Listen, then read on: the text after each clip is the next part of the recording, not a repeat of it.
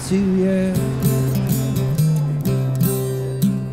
Hey, yeah. Hey, good evening, everybody. Please put your hands together and welcome all the way from San Diego, California, 98-pounder recording artist, Mr. Steve Poltz. I can only believe again if you take me away to Lake Michigan and I end up on a trip again. And I hope I don't get sick again. And I'd love to take that trip, but I never really believe I can. Because of all the troubles in the world that make me lose my tan.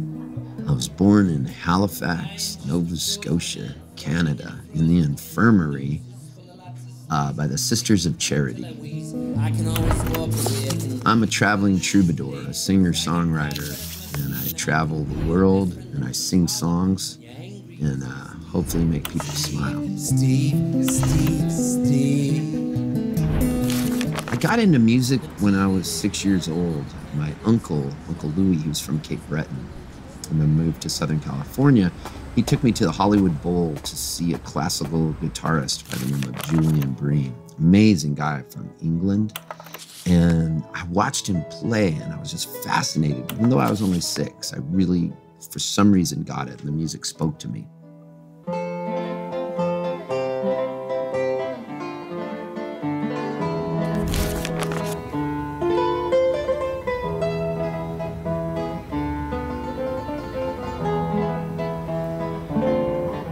This is great, man. I want to buy a guitar.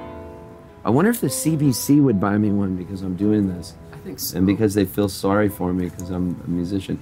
This is only $14,500 for a Telecaster. A steal.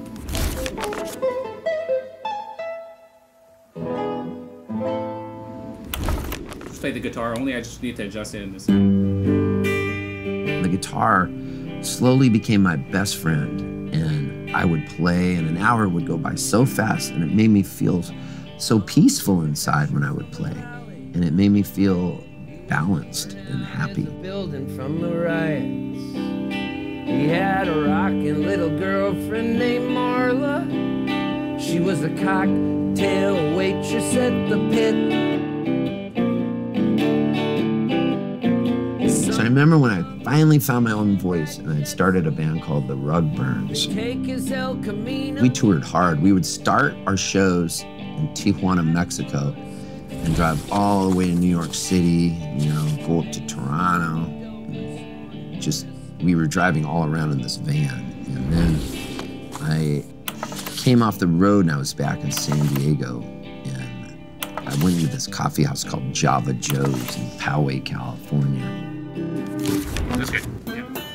Okay, just wanted to hear another verse. Okay. Anyways, there was a girl working there and she was serving tea. And she was really pretty, blonde girl. And she said she was from Homer, Alaska. And so she served me some tea. I had a sore throat from singing a lot. And she said, you know, hey, my name's Jewel. And I said, that's it, just Jewel? And she said, yeah, I live in my van out back in the parking lot. She had this Volkswagen van, really cool old powder blue Volkswagen van, split window. She asked me if I wanted to make stained glass art. And we did. We made stained glass art till the sun came up. And then we started writing all these songs together.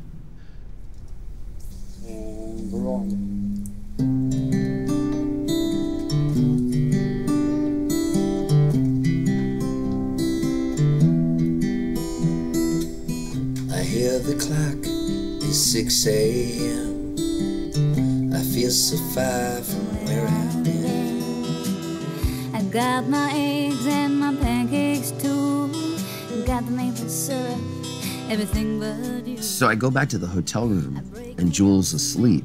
And I grab the guitar and I start writing this song. So she wakes up and she's like, I like that. Let's write it. So we write that song and the song ends up becoming a huge hit. I never put wet towels on the floor anymore, 'cause dreams last for so long, even after you're gone. And we didn't think anything was gonna happen because the record was stuck at like 20,000 records sold and that was gonna be it. Next thing you know, the record goes ballistic. Probably because I was in the video. No. My heart's been broken, my people been used. One of the longest running songs on the Billboard Top 100. And I think the record sold like 15 million records. It was happy, oh, I was sad, and it made me miss you. Oh, so bad, 'cause dreams last for so long, even after you're gone. And I know you love me, and soon you will see. You were meant for me, and I was meant for you.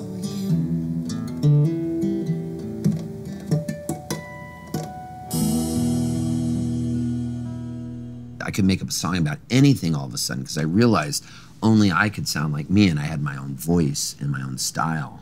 And the songs could be sad, they could be silly, they could be anything. But the key was to not censor myself and just whatever I wrote, and let them all come out as they will.